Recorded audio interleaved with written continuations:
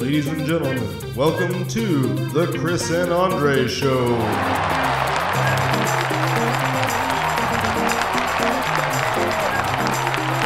There's another person left a comment that I don't know what video it was, but they said the guy in the middle, that was me. Doesn't know what he's talking about, and I was like railing on something. Ladies and gentlemen, here's my disclaimer up front. I say what I'm thinking, and I don't. Oh, it was a James Gunn video. I don't necessarily swim downstream all the time with all the fish. It's just not going to happen. I know James Gunn got a lot of acclaim for Guardians of the Galaxy. I still don't like it. I know he got a lot of acclaim. Andre still feels that the second one somehow made the first movie worse. Yeah, that's just how I feel. But I will say this. I will circle back around to my opinion. James Gunn has, in recent weeks, had some pretty decent things about stuff I care about. Taking shots. Yeah, so at your boy Taika Waititi. And every time James Gunn is like sniping it, dude, I send like the link to Chris and Joe. So yep. John Vincent Eugenio. Yeah, so the person who commented, I don't really understand why the guy on the middle don't appreciate Guardians of the Galaxy duology enough. And I'm sending video essay links about it made by one of the best superhero video essay writer ever. Yeah, there were no links. So just to say, no, he did provide links. He did? Maybe I just ignored him, but High Top Films, Guardians of the Galaxy, Guardians of the Galaxy Volume 2, also the Suicide Squad video essay. Okay, so thank me later if you understand James Gunn's writing and movies. Oh, that's what he said? Oh, I'm down. Yep. Now we have next week's episode, and I can shit all over James Gunn with ammunition. So the guy in the middle says this. The Chris and the guy in the middle show. No, that doesn't fit as well. No, it doesn't. I'm a firm believer in like just because I don't agree doesn't mean I don't respect. And dissent is not a negative thing. Right. You may talk all the shit about Taika Waititi and Taika Waititi's movies, but you still have a respect for him as a human being. Right. And you understand that he's producing art in a sense, or producing content that you may not appreciate or you may not enjoy, but that doesn't mean that you don't think that there are other people out there that do. Exactly. I think there are parts of it where it becomes not personal, but disappointing, because for you as such a fan of these characters, so excited to see them brought to life on the big screen in real life, that it can be frustrating sometimes to feel like a disservice is maybe done to the character, or that aspects of the character are kind of diluted. They're lost. And lost. Yeah, that's. And I don't know. I'm putting a lot of words in your mouth. No, but I mean, and I want to speak plainly. So, and I understand Marvel, even DC. Although I must say, I'm not excited about. For some reason, I'm not excited about Black Adam anymore. The first trailer did not excite me the way that I thought it would. Yeah. But I understand Marvel's role is what they're trying to accomplish is basically introduce people to the medium and to the characters. So I will always like default and say, but I'm probably sure they introduce Black Panther, Thor, Captain America to a bunch of people that never really understood those characters before. Guardians of the Galaxy. I get that. Nobody ever knew anything about Guardians of the Galaxy. That if you weren't reading comic books, you didn't know who they were, right? Yeah, I had no idea. I have a Peacemaker comic right here because of the Suicide Squad. The Suicide Squad and the Peacemaker show. Like, that's the reason I own that comic right here. I have Eagly, right? I've got these dudes. And now I'm starting to get into it more. And I'm trying to like not just look at that as the only source of content on these characters. I'm excited to learn more about them. And so, yeah, I totally agree. Like, it's not, you know, it's this, we talked a lot about it on the representation episode, right? Where it's like every single piece of content that they produce isn't going to be a home run for everybody. And that's okay.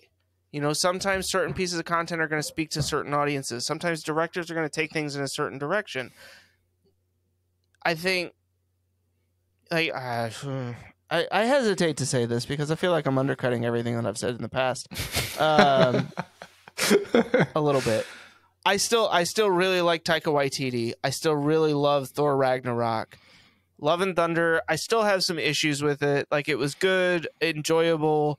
But the more that I've kind of ruminated on it, the more I feel like it was still lacking something, a little bit more substance. What you're trying to say is, I was right. You're not going to do it. Just say I was right. It'll make you were not right. Just make me feel. I don't know. Yeah, you probably were. I don't know, man. Like, Joe's not here to back me up, and so I feel kind of like I'm giving in. No, but I don't know. Somebody was okay. So real quick, because I know this has nothing to do with the episode that we've been doing so far. We're like diving into a bunch of pop culture stuff. It's the big rant. It's the big rant. So we go wherever we go. Yeah, I'm sure you heard or saw the announcement about Deadpool 3. Yep. From Ryan Reynolds. Not excited. Right. And did you see the video of him and Hugh Jackman together? Yep. Still not excited. And did you notice that one of the pictures is with them and Taika Waititi? Yep. Is he going to direct Deadpool 3? I hope not. I almost feel like his style might pair better with Deadpool than it does with Thor. Nope. No, God! No, God, please, no! No! No! No! I don't dislike Taika Waititi. I just don't think he's... Oh my God, that's twice in this episode you got his name right. I don't think he's good. I actually have to agree with James Gunn. And I'm paraphrasing. He wasn't prepared to do the movie. And I do get the feeling that he is a little too fly by the seat of his pants. Yeah. And I don't know, like, go into it with a very broad picture of what he thinks he wants to accomplish, and then it's just like, we'll see where it leads us. Yeah. And then that's the movie that they end up making. And sometimes that can be fun. Like, right? I've been parts of those projects that are 48-hour film festival things where it's like you have a loose script, but then on set you start coming up with these great ideas, and it shifts and moves in a certain direction. I don't know that, major blockbuster movie franchises like Marvel and these characters are the types of things that you can do that. Again, I love Ragnarok. I really love Ragnarok. So, Chris, I'll say this. I don't know what it takes to direct a movie, right? I've never directed a movie. But I can tell you, like, if a story's bad or not, right? Fiction, nonfiction, I'd be like, yeah, I'm good. And I think he struggles with telling a story. And that's like super neutral. I'm not even trying to take a shot. I just feel like, I understand. I just feel like you're struggling to tell this story and to show this story. And I'll end it with this. So the director of Blade, the one that he previously had, has left the project. He's now going to be an executive producer. And he only had 90 pages of script to go with. Yeah, I heard. And the average Marvel movie has like 120 or something like that pages. So does 20 or 30 pages make that big of a difference?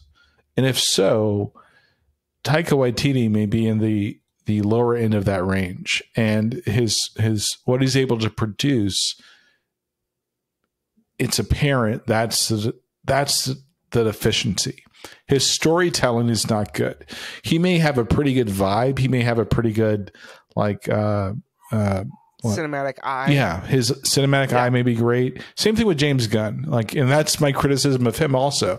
The story it's not cohesive for me. So if I take away my comic eye and just use my I want you to tell me the story, I'm not that intrigued. I'm not that impressed by it. And the thing that those directors like those two get is that they're going against the norm of the action part of the comic genre. It just doesn't tell a good story. So that would be my feedback. On the opposite end of that spectrum, and this is my final point, She-Hulk. She-Hulk has always been funny. There's always a comedic part of the story, and people are criticizing the comedy of the story, like her twerking or whatever. Well, that's part of the character, so you can't have it both ways there. So, hey guys, thanks for watching this episode. In case you ignored my previous instructions, make sure to subscribe to the channel and hit that notification bell. Oh, and don't forget to tickle that little like button. And if you have something to say, you can drop it in the comment down below. We'll see you on the next one.